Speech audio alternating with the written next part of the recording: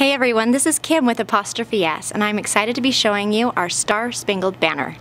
This is aptly named, of course, and I just love how it's chock full of all-American things. We've got red, white, and blue, there are stars and stripes, there are tassels, there are pennants. It's just full of color and texture, and it's perfect for the 4th of July and Memorial Day, and even all summer long. It's fantastic. So in your kit, we've included a whole bunch of things that will help making this kit a lot easier. We've got your rope, string, and ribbon, your wood pieces that will dangle down, and your canvas pennants. And we have paint and a brush, as well as, I'm calling this our design guide. Kind of shows you the layout for all of the 9 pennants you'll be painting. And then there's some graph paper to help you keep straight lines, and we've also got a big sheet of vinyl stickers. Now from home, you will need a pair of scissors to cut your ribbon and your string, and then I have paper towels just for cleanup and blotting off extra paint, and then of course scratch paper, butcher paper, whatever you need to keep your table that you're working on clean. Alright, so let's get started with this. There are 3 different components, so I'll show you how to do each of those, how to prep them, and then we'll put them together at the end. Now, the first thing we want to do is our tassels. So when we give you this ribbon, it's in one length. It's like 2 yards long. We include a whole length so that you kind of have more flexibility. If you want to do shorter tassels than what we've got, you can, because it's all one length. So we'll have you cut these. If you are going to do the same kind of design that we've done, we have 2 longer tassels and 2 shorter tassels. So for the longer tassels, you'll cut, each of these pieces will cut at 22 inches. So I'll measure out to 12, and then I've done that one out to 10. So 22 inches, 2 lengths of that for each ribbon. And then for the shorter tassels, we're cutting 2 lengths at 14 inches for all 3 ribbons.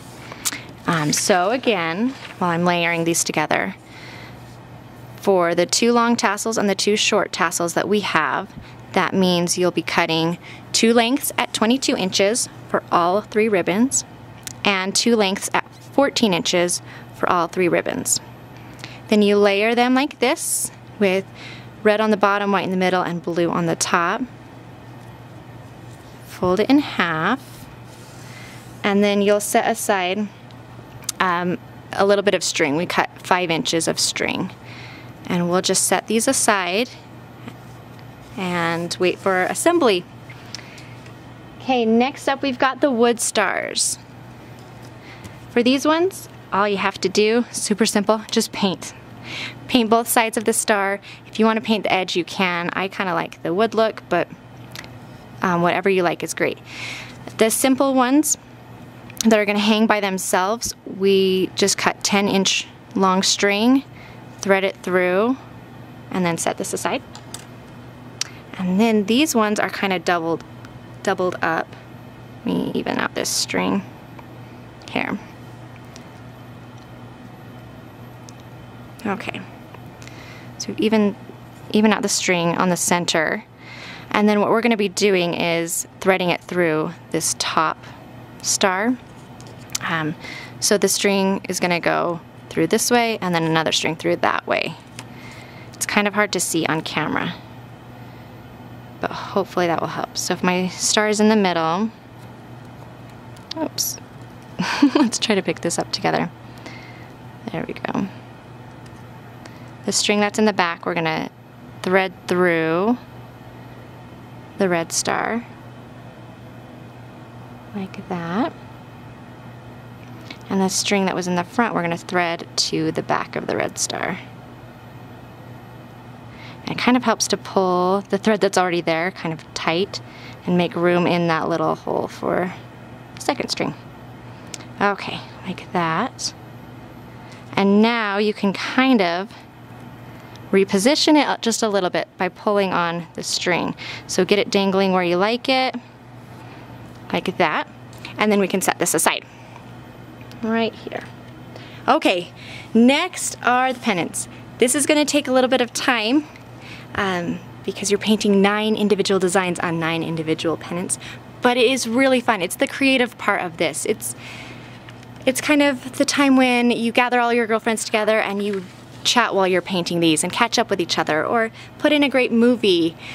Just something to make the atmosphere fun while you're doing these. Let me gather all my supplies. So I'm going to show you specific hints that will help with each of these designs, but first I wanted to give you some basic tips and tricks that will just help overall. Alright, so take a look at your little design guide, as I'm calling it. And the first tip I want to give you is that we're going to start with your red paint first. You're going to paint all of the red on all of these. So these few that are just blue, you're going to save for very last. And that's because you can see how blue the pigment is on that paint. It's just deeper and darker than the red. So by doing all the red first, you just wash your brush once and then you do all the blue instead of going back and forth, and then you might get some blue into the red and then that's purple, and that's not American at all. So stick with us and do all of the red first. We'll use the grid, the graph paper, to kind of help us out finding center. So you can see these are 5 inches across and they're 7 inches tall, so half of that would be 2.5 if you're centering it this way, and 3.5 this way. Another hint that really did help me out quite a bit was just folding in half and not creasing, but just pressing it down a little bit to help you see where center is when it's farther away from the lines. For some reason, I don't have great spatial skills, so that hint helped me out a lot.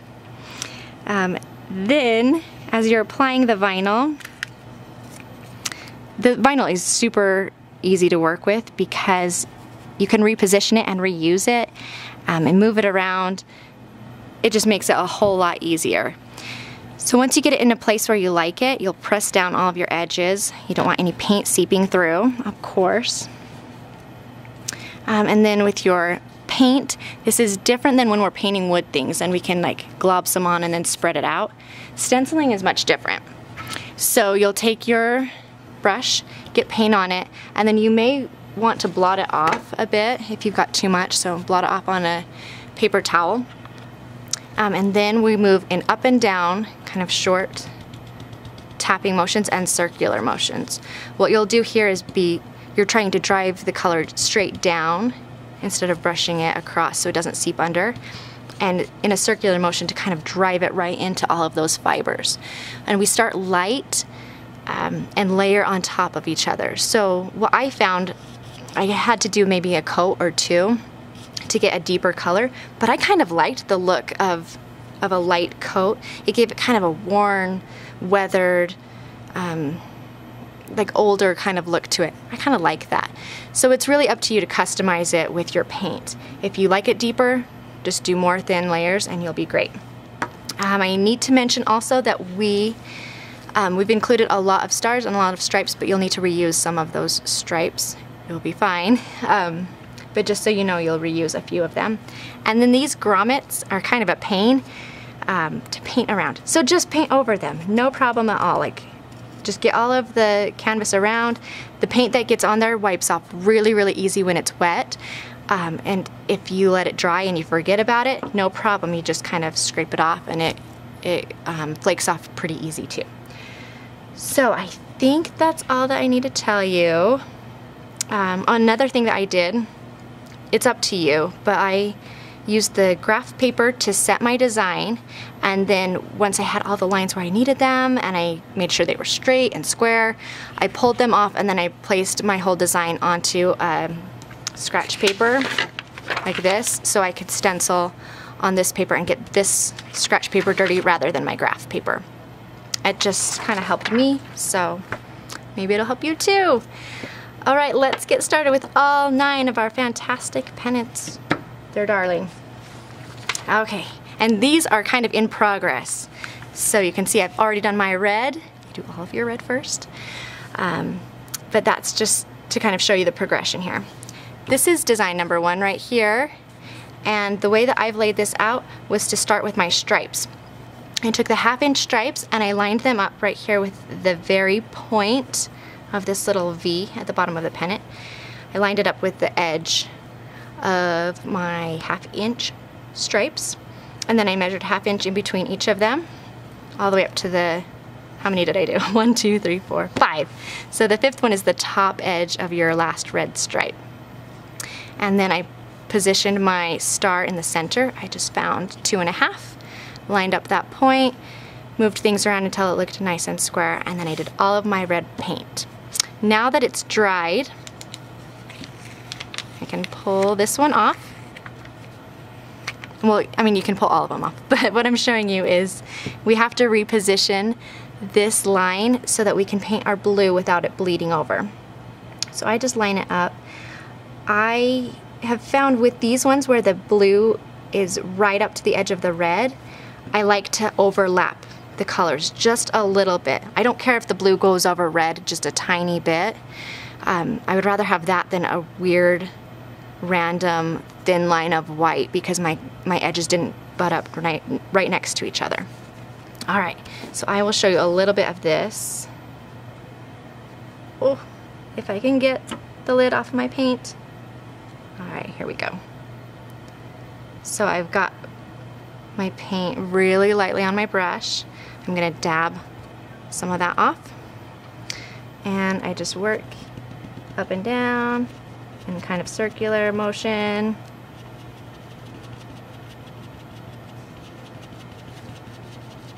And I just try to drive the paint right into the fibers of the canvas. Okay, that's what you'll do all over this design, and then we can peel up the star, peel up the stripe, and it will give us a nice clean pennant. Alright, let's get the paint out of the way and I will show you 8 more designs. Okay, here is another one where we have the repositioning. So what I've done here, this is design number 2. You can see that the line is going to be just under those grommets, and that's what I used as my starting point. Put my 1/2 inch sticker right so the edge is just below those grommets. So I'll have a little bit of white, but not a whole bunch. And that's that gave me my starting point. So I've got 1/2 inch of red here, and I gave myself another line another sticker. You can see these ones are reused. But that gives me the bottom edge of my line. And then with the bottom line, I started from this little cutout. I keep thinking of the word apex. I don't know if that's the right word, but this angle right here is where I used my starting point. So I got my sticker, a 1/2 inch stripe lined up, 1/2 inch to paint, and then my other 1/2 inch stripe sticker for the top. And I've also centered a star right in the middle. So now, when I remove all of my stickers, I gotta be careful with that star. You can see that it's starting to take shape, right? And to paint the blue, I just line this up, maybe overlapping a little bit so I don't have any white showing, and then I go ahead and do all of my blue. That is design number 2. And these stickers are so sticky, you can reuse them a whole bunch of times. Okay, design number 2. So number 3 is a great easy one. It's just the star in the middle of blue. So this is one that you're gonna do right at the very end after you've done all of the red. You can do this blue one. Super simple, just center your star, paint. There's nothing else to say about that one. So we'll move on to number 4. That's this one with the stars down the middle. This one is two-toned, and you can see I've painted the whole thing. But although it's two-toned, you don't have to reposition anything. It's super easy.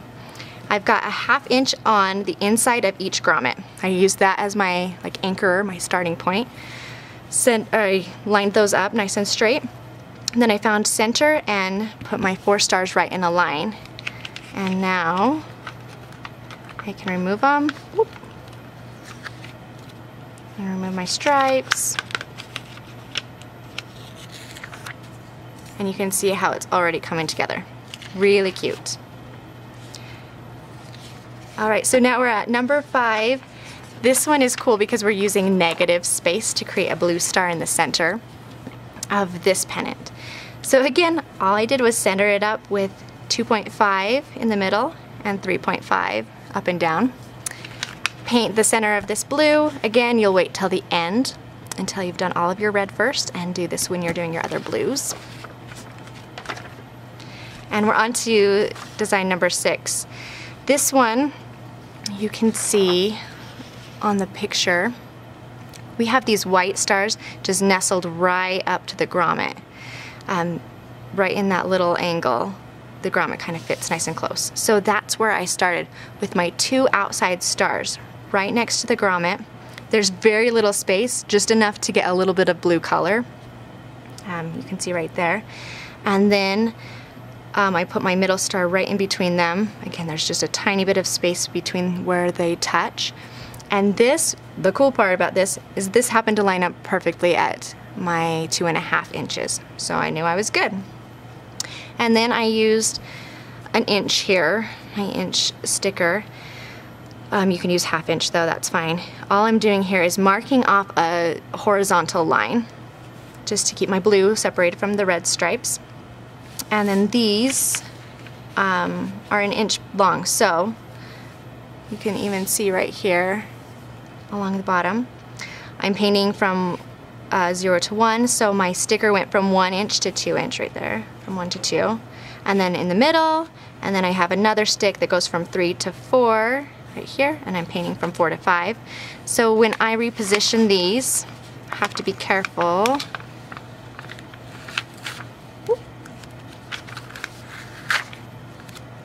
So I don't want my little stars to move.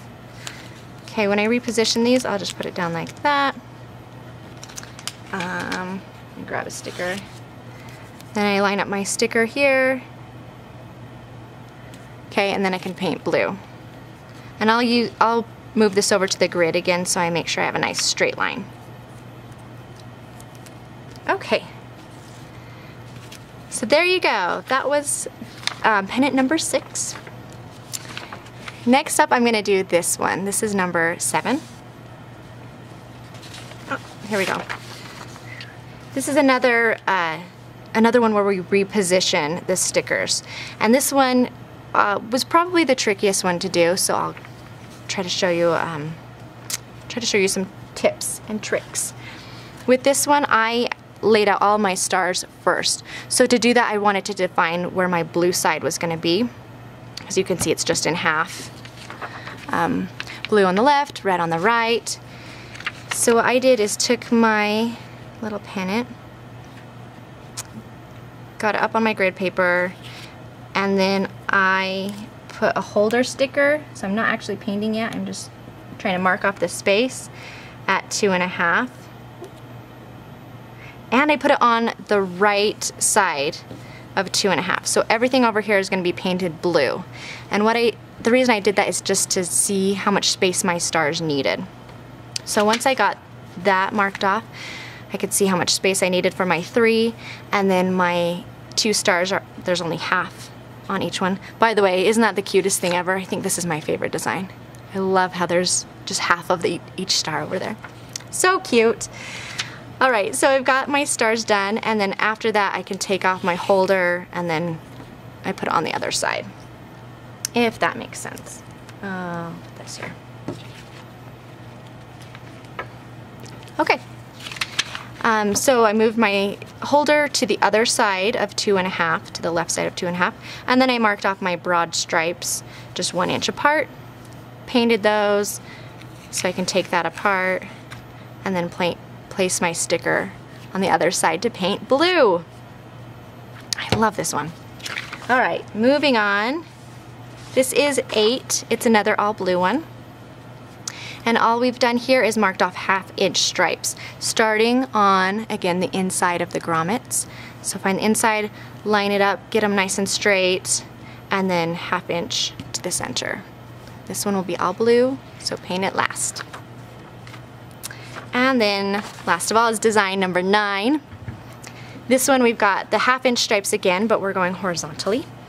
So we'll start at the top and put our first sticker just under those grommets, right? And then move on. So we've got 1, 2, 3, 4, 5 stripes. And then this one will be the bottom of the stripe. So once your red is done, you can see I've already done this one. But you'll remove the stripe stickers, and then we've got another blue star using the negative space. We've lined it up just right here in line with the red stripe. Paint that one blue, and then you're good to go. So here, the banner is huge, of course, so I can't show you the whole thing. But here's how it will start looking. Okay, for the tassels, here's my little tassel that I haven't finished yet. Remember, we lined them up, stacked them up, and then you loop it onto your cord.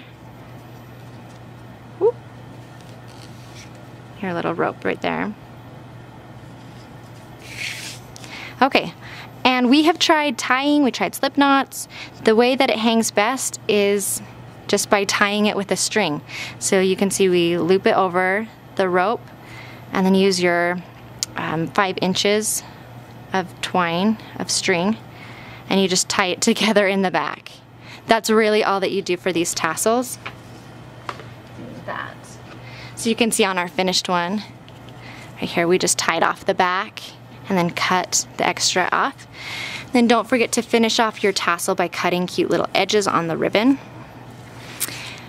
For your pennants, you just string them on, and then your stars, all you do is tie a knot from the string and let them just dangle down like that. That's all there is to it with this one. Cool. So now it's ready to go up for decorating for 4th of July, Memorial Day, all summer long. This is beautiful outdoors, so it'd look fantastic on your front porch, or like entertaining wise on your deck. Just make sure that you keep it out of rain and out of sprinklers, because it's not great wet. So make sure you subscribe to our YouTube channel so you can stay up to date with all of the latest and greatest from Apostrophe S. Also follow us on Facebook, Pinterest, and Instagram. And you can link over to our site to see tons more products. They're fantastic, they're easy to do, and they're all inclusive. So check out our website, and also at our website you can schedule a party too. Thanks for watching our Star Spangled banner from Apostrophe S. Make it yours.